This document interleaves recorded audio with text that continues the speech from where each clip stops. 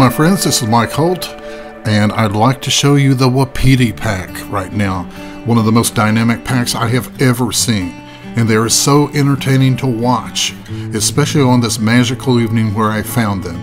You just saw a picture of 1015. He was the alpha at the time, and here they are playing up a storm as they're making their way to their bedding area. The two that you see, actually three that you see in the center of the picture, they were just so busy playing at the one that is laying down right there and taking a roll. He wanted them to play with him. He wanted them to wrestle with him, and it was very entertaining to watch. And here are some more of the same wolves in the Wapiti Pack as they're making their way down to the bedding areas that they chose that evening to stay in. Here they are at their bedding area, and if you watch closely, every time I see this scene, I see different things going on with all the different wolves. The wolves that don't really want to participate in all the playing and frolicking and nuzzling, they sit by themselves and they just watch, like the wolf on the rock there on the left. And then there's a wolf further back that's just laid down and watched all the festivities, and he was happy with it, and no other wolves bothered him at all, which I thought was fascinating. I'm going to leave you for a few minutes so that you can watch the wolves, and I hope you see the things that I see in them. They are greatly misunderstood. They are more like humans than any other species.